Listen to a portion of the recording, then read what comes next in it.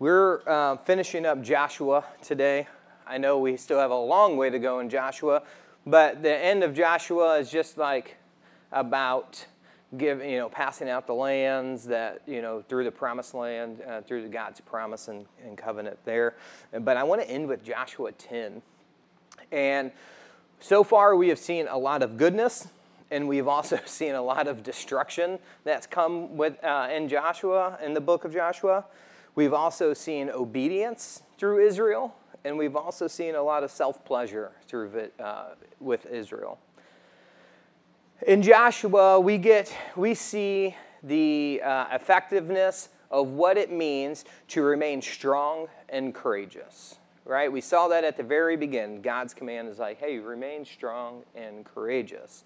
And what happens when we lean into our own dependency rather than what happens when we lean into God's dependency, right?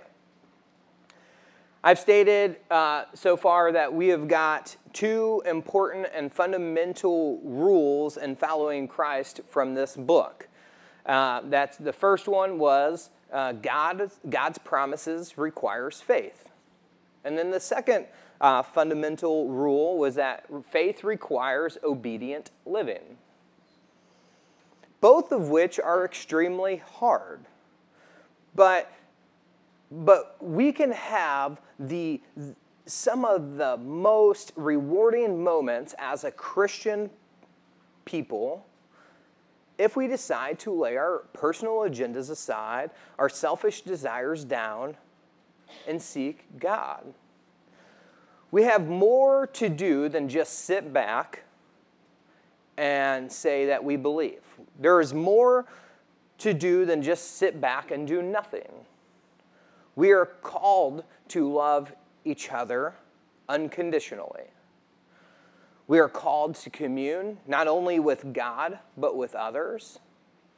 We are supposed to create relationships within our communities. And we are supposed to hold each other accountable, not judge others around us who don't follow a Christian lifestyle.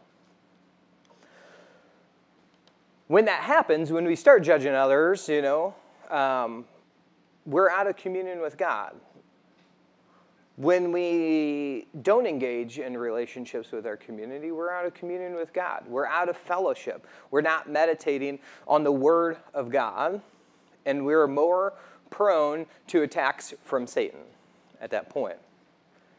And remember what I said, that I think it was in Joshua 9, that Satan comes here to deceive us, right? And he does it openly, he does it blatantly, and he does it super subtly as well. The subtleness of his attacks are probably what's most concerning to me, because we are taken down a path that we're not needing to go down. We take on new ideas that are contradictory to what the Bible teaches, and the wording of it looks so enticing. And we begin to walk a path with Christ, be devoted to Christ, and then we are struck down, and this little voice in the back of our head begins to say, oh, it's okay. That one time isn't that bad, right? Or, they don't need the money. You do. You've worked hard. You're a provider. This is yours. You earned it. Why put any extra effort into the Christian lifestyle? And all of this is exactly what drives us away from the promise of a future with Christ. And we begin to start taking into our own hands rather than allowing God to work in our life. We become God. We would much rather see ourselves on a throne in our own kingdom rather than humbling ourselves and lay ourselves down at Christ's feet and serving God's kingdom. But yet, more times than not, we are the ones that are throwing shade. We're the ones that are denying people. We're the ones that are being bigots. We become irate over something that Jesus gave us an example of how to act. We're supposed to act with grace, with mercy, with compassion, unconditional love. So today in Joshua 10, we are going to finish up here, but before we're going to see exactly what a bold faith looks like, what it means to have a bold faith, what strength and courage is, what it looks like to be obedient and allow God to work in us. What is our word for the year? Did anybody remember that? No. Man. Courage. What's that? It's been a long year. It's been a long year. Our word that we're praying at church here this year is courage. We're supposed to have courage. It took a huge amount of courage to buy this building.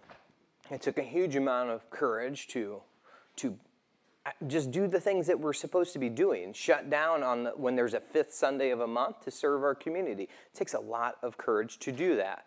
It takes me a lot of courage to have children in church on the 4th Sunday. It does, right? It took courage to move our service time to 10 o'clock. There's a lot. It takes courage to step out of your comfort zone. But we have to let go and let God.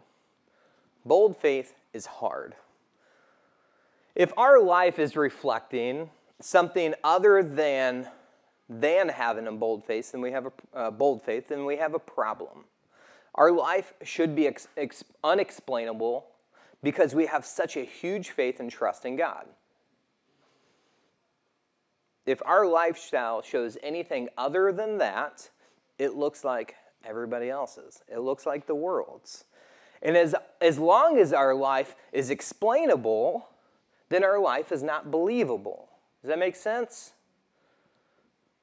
The outside world is looking at us to see if there's anything different about our life that can't be explained apart from God. So we're going to cover some scripture today, and we're going to dig into some scripture that is unexplainable. And that's a challenge for me because if you know where we're going, it's a tough verse to cover. And it's my job as a pastor to explain scripture to you. Yeah? And I can't explain this one. So, Brad, you got yours coming up. I got mine right now. So, but what is important about this scripture is that I believe it. And I want you to believe it. I can't explain how this happened. I can't. I can only explain that it happened and that maybe why it happened, right? So Joshua 10, if you have your Bibles, we're going to start in verse 6. We're going to go through verse 14. If you have your Bibles, meet me there. If not, it's on the screen behind us, and it says, the Gibeonites then sent word to Joshua in the camp at Gilgal. Do not abandon your servants. Come up to us quickly and save us. Help us, because all the Amorite kings from the hill country have joined forces against us. So Joshua marched up from Gilgal with his entire army, including all the best fighting men. The Lord said to Joshua, do not be afraid of them. I have given them into your hand. Not one of them will be able to withstand you. After an all-night march from Gilgal, Joshua took them by surprise. The Lord threw them into confusion before Israel, so Joshua and the Israelites defeated them completely at Gibeon. Israel pursued them along the road going up to Beth-horon and cut them down all the way to Azekah and Makkedah. Those are such hard words to pronounce. As they fled before Israel on the road down to Beth-horon to Azekah, the Lord hurled large hailstones down on them, and more of them died from the hail than were killed by the swords of the Israelites. On the day the Lord gave the Amorites over to Israel, Joshua said to the Lord in the presence of Israel, Sun, stand still over Gibeon, and you, moon, over the valley of, I had this word earlier. Yeah, who cares? Anybody? Help me out. Ajuan? Sure. So the sun stood still and the moon stopped till the nation avenged itself on its enemies, as is written in the book of Jashar. The sun stopped in the middle of the sky and delayed going down about a full day. There has never been a day like it before or since, a day when the Lord listened to a human being. Surely the Lord was fighting for Israel. Amen. So Joshua puts himself in this awkward situation, right, in chapter 9 of Joshua, and by trusting in himself rather than God, right? He didn't seek counsel. And then he seems to learn from that in chapter 10. Would you agree? In chapter 10, we see a huge challenge that is put in front of him. It's an integrity challenge. Because Gibeon was deceitful. They presented themselves outside of who they say they were, right? And they lied to Israel. And Israel signed this covenant with them, did a treaty with them, however you want to say it. And Israel swore to them that they would protect them from that point forward. And then we see in chapter 10, the king of Jerusalem, at the very beginning of chapter 10, we see the king of Jerusalem get with 5 other kings, and they're like, hey, we're going to pounce on Gibeon because of what they have done, right? And so then the king of Jerusalem, the Amorites, and all of them get together, and they're going to storm Gibeon, and Gibeon's sitting there waving their hands in the air like they just don't care, right? And they're like, hey, we need your help. And they're screaming out for Israel to come and help them out. And there's like, hey, big guy, you remember our agreement? Yeah, I remember our agreement. Remember how we deceived you and forced you into this treaty? And now you had to come and help us out and make good on it. And so Joshua's response is, okay, we'll be there. And they went. It didn't matter how arrogant, how manipulative, how deceitful Gibeon was being. It doesn't matter at all. What matters is that they made good with it. They loved them unconditionally, right? It's kind of like us when we look to God, right? Hey, God, you remember? You called me by name, right? You remember you said you would never leave me or forsake me. Now you have to make good on that promise. I need your help. Sounds super familiar. Gibeon went to Israel asking for help, and they had the choice of not doing it and doing it. But Joshua said yes. So Joshua marched up in elevation, that's what it meant, to Gibeon, from Gilgal to Gibeon, with his entire army, overnight, by the way, to fight alongside them. And along the way, God steps in. And he gives encouragement. And he comforts the nation through Joshua. And he tells them not to worry because he will fight the battle for them. In verse 8, it says, the Lord said to Joshua, do not be afraid of them. I have given them into your hands. Not one of them will be able to withstand you. And as I read that, I think to myself, I'm like, man, that's very familiar. Because I've noticed people are more bold when somebody is willing to come alongside them and do something. Does that make sense? A person is more willing to sign up for, in my case, a race or any other challenge if a friend does it with me, right? Or with us. A child is more willing to go on a roller coaster ride if the parent is willing to go on it as well.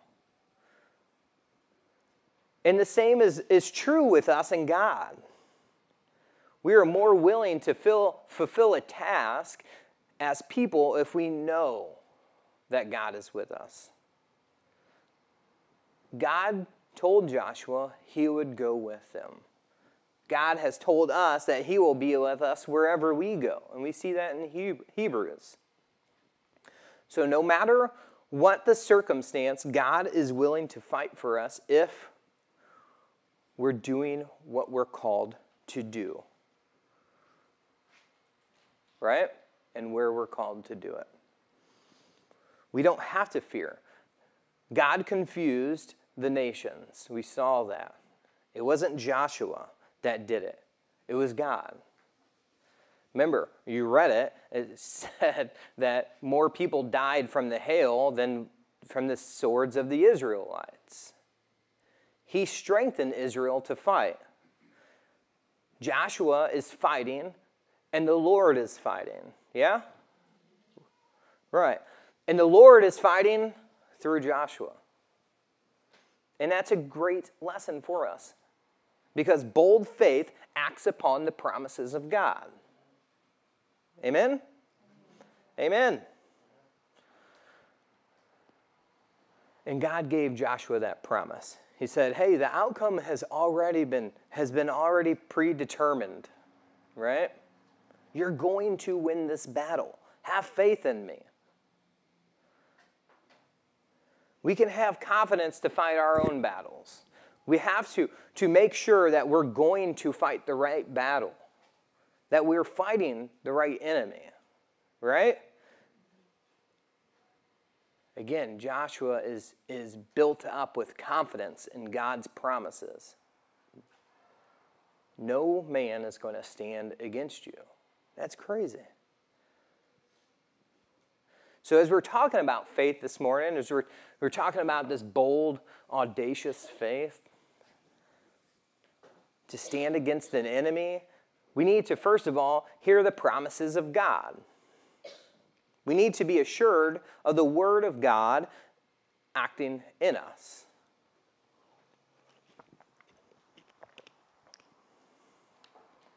We have to have the Word saturate our mind and our life. And this is how it works. We see it in the New Testament, and we understand, if you've read your Bible, some of us have, some of us haven't. If we read our Bible in the New Testament, it says, we understand that faith comes from hearing, and hearing through the word of Christ, right? So before we can act in faith, before we can charge hell's door with a water pistol or a squirt gun, we have to engage, and before we can engage with the enemy, right, we need to engage with Christ. We need to engage with the Word of God. We have to make sure that we're being commissioned by God to do this. And so if we look at it, first, we have to say faith comes from what? Hearing, right? So then we need to understand hearing God's words, what initiates faith. And without a word from God, all we're doing is wishful thinking.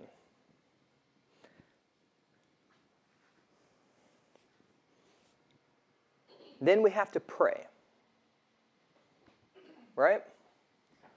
We hear God's word. We have to pray. We have to pray God's word to activate our faith. Okay? And if you pray God's word, what you're saying is, God, what you said is true. What you said is true. And I, by faith, am going to believe what you said is true. So we have to hear God's word. We have to pray God's word to activate faith. then we have to obey. Then we have to obey. Obeying demonstrates faith. Yes? You can't tell me you have a bold faith if you just hear God's word and fill your head with an encyclopedia of Bible scripture. Nobody cares about that, right? They want to see you take initiative. They want to see you love people unconditionally. I've had so much scripture thrown at me over my lifetime that it's unfair, right? People, and I'm like, cool, man. But what are you doing to help other people? What are you doing to commune with people in your community? What are you doing to love people unconditionally besides throw scripture at them? Again, when you're met with that scripture and it just throws up a blank wall. You're just like, meh. Scripture is good. I'm not saying that it's not, but we have to be careful, right? You can't just live. You have to be doers. We have to be doers. And so when we have faith and pray God's word, right, we want to make sure that we're praying according to God's will. So in a lot of different churches, there's a lot of confusion about how can I pray in faith and exercise my faith in life, right? There's a lot of confusion around that. And so when I'm talking about this, please hear me, right? The will of God is found in the Word of God. And there is never anything that God is going to ask you to do that he has not already spoken in his word. Okay? So if you read God's word and you're listening to what I'm saying today, you should be bending your ear to the Spirit, right, to illuminate something spoken from the Word of God. And you can be saying to yourself, how can I act and be obedient and faithful to God? The further that we move away from the written Word, what happens? The less confidence that we have that it's from God. Yeah? Anything else that we have is just wishful thinking. In order to pray in faith on God, we have to have heard from God. If any of you guys know me, I have a very high view of the sovereignty of God. I believe God's will is unchangeable. How many of you here today believe that God does not need you? He doesn't need us, right? He can do anything he wants. He's not obligated to answer any of my prayers, yeah? He doesn't need me in any way at all. God can do absolutely anything that he wants, completely set apart from us, right? Set apart from my own effort. He can do it all. You guys with me on that one? But then what do I see? I see this in myself, right? And I get deceived because I like to be tricked into thinking some stuff sometimes, right? We're all that way. And we see Joshua, right, in his will to march up to Gibeon to fight this battle, right? But then there's another part of me is like, I don't need to march, right? I don't need to go and fight. I don't need to pray. If the Lord has got this battle under control, then I'm just going to sit here and be still, right? I'm going to sit here on the sideline and cheer for God, like, woohoo! Right?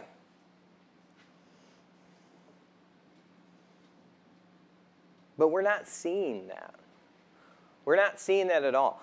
God fought, but he also expected Joshua to fight. And God doesn't want us just sitting on a sideline doing nothing. We can't sit there and wait. He expects you and I to engage in battle. He expects us to have a vision of victory. Yes? He expects us to pray. What kind of prayers? Bold prayers. Bold prayers.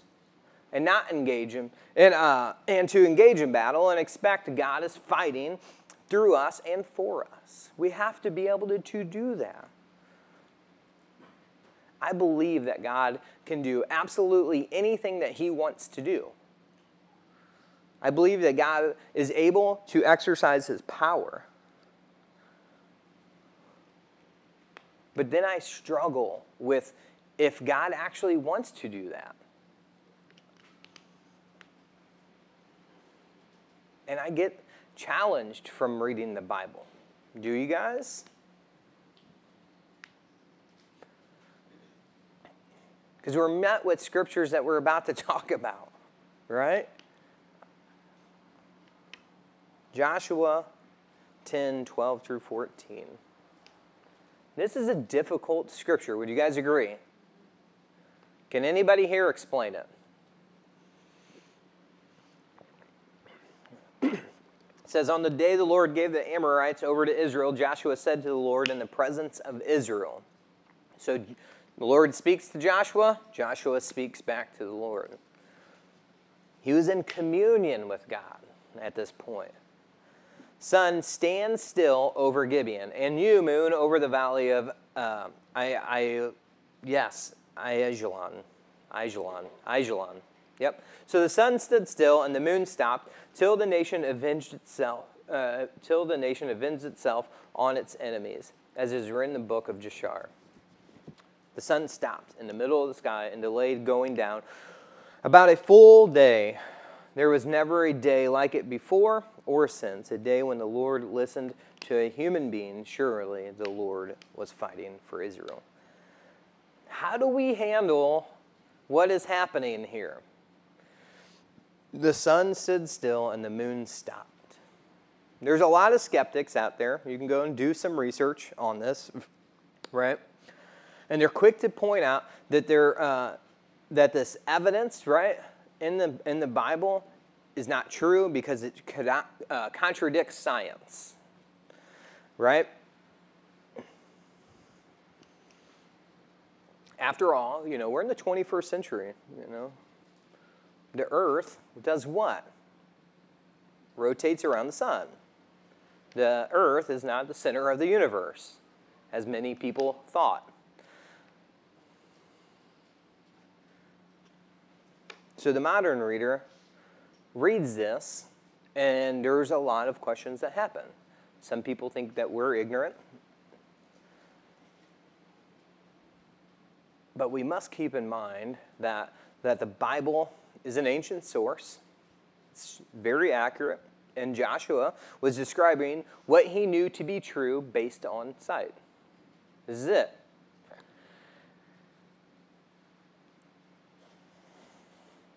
Anything other than that, they didn't have much technology, right, back then. So they didn't know which way the earth rotated or how it rotated.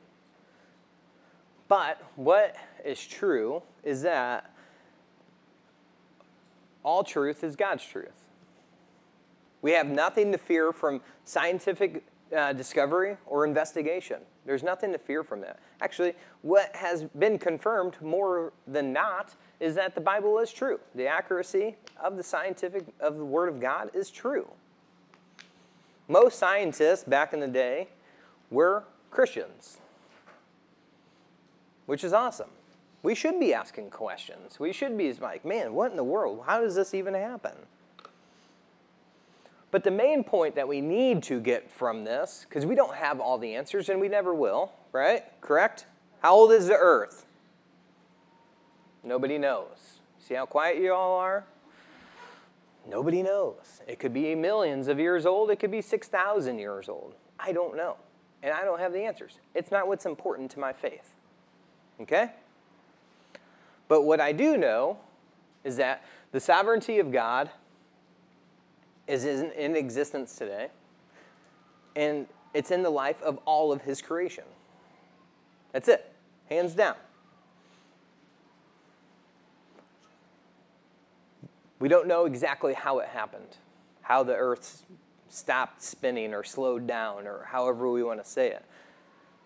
But we have to believe it happened, and it teaches us this lesson, right? It teaches us this. God answers impossible prayers. And what does it do? Changes impossible situations. He is fighting for us. Kids are going crazy.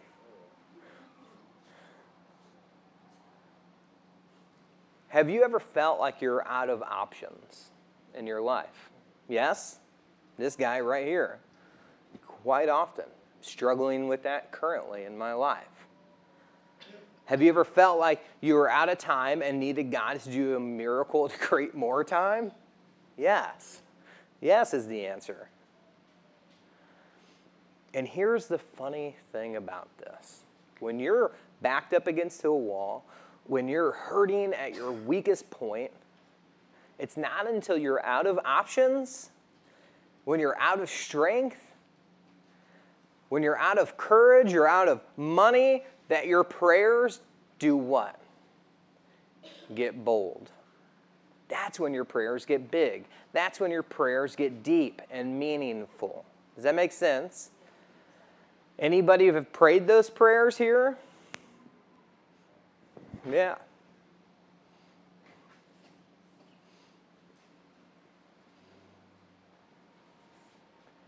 I examine my prayer life at times, and most of it's just very surface. Super surface. And it's not real bold. It's not real big. You know, we pray prayers like this. I wrote something down. Lord, lead, guide, and direct me. Yeah?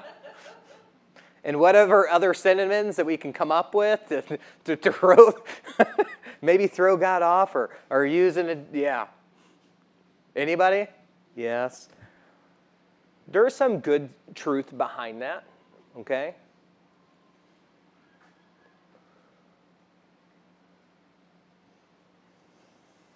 But God doesn't just want that. God wants bold prayers. Joshua prayed a bold prayer, right? That's crazy. And God's asking us, don't you guys ever pray bold prayers? Come on now. I know where you're hurting at. I know where you're needing at. Pray those. Right? I know you need a new job. I know you need healing. Pray them. Why are we being so stubborn?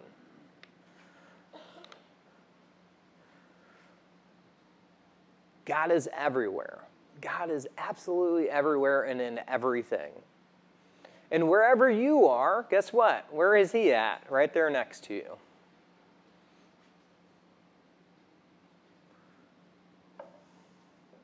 We have to allow God into our situations. We have to. We have to give that over to him. And so, we've prayed in my family for Amber's health quite often. And he'll either give it to us or he won't. I want my wife to have good health. And we've had many people around us pray for her healing, okay? And we've met people who have been healed. We've met people who have been prayed over and have been healed, right? Have you guys ever witnessed that? If you haven't, it's like a great experience. It is something unbelievable. Again, when God heals people like that over through prayer and whatnot, that's a great thing. We should be surrounding them and encouraging them. We should be celebrating with them. God healed them, right? But how many of us have ever prayed for somebody's healing and then they die? Yeah. And that's how it works sometimes. That doesn't mean that your faith is broken. It doesn't mean that your faith doesn't work. Sometimes God gives healing. And sometimes God gives peace and he gives trust. What we have to understand is God is not obligated to do anything. And that is the good news. I know it's hard for some of us to hear that. He doesn't have to do anything. And if God would listen to our prayer,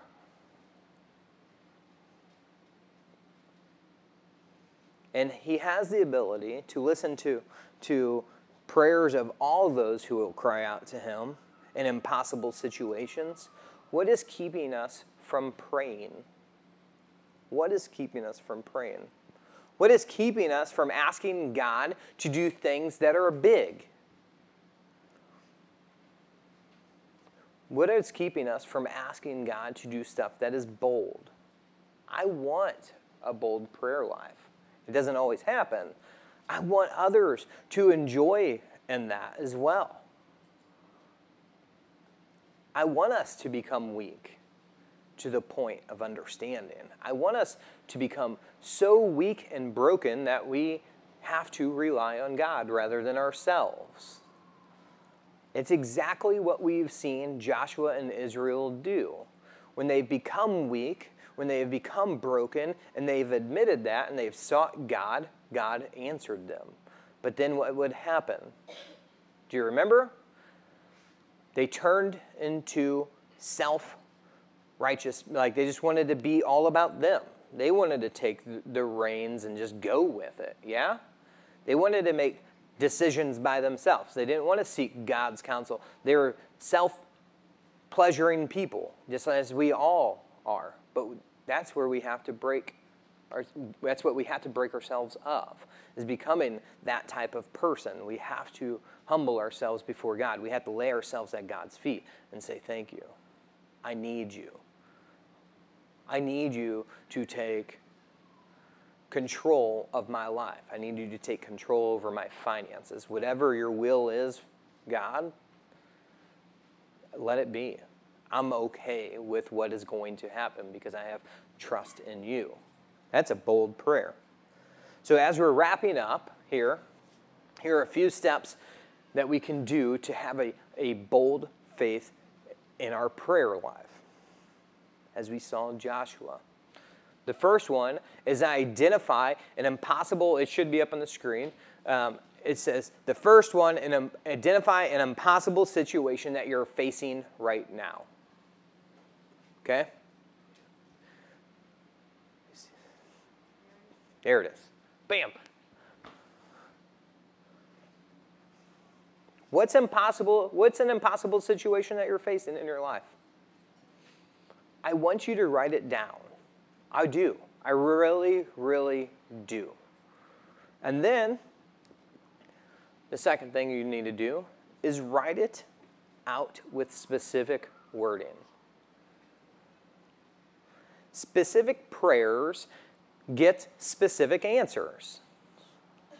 The reason why you can't point to any specific things in our prayer life is because we pray so broadly and generally. Target this impossible situation and identify it with specific wording. Yeah? Okay. Then the next thing we need to do is express confidence, our confidence to God, that he is able to move on our behalf. The next thing is verbalize your trust in God's goodness and in God's timing. What does that mean? Well, it could mean I'm not supposed to escape the situation that I'm currently in. I'm not supposed to sit on the sidelines. I'm supposed to keep marching. I'm supposed to fight. I'm supposed to keep doing what I'm supposed to do every day, every opportunity that I have. And then the last thing is thank God for his answer. But he hasn't answered my prayers yet. Yeah? Have we heard that? I know I have. Thank him anyway. God, I know that you're going to pull me through this. Whatever the situation is, I thank you for that.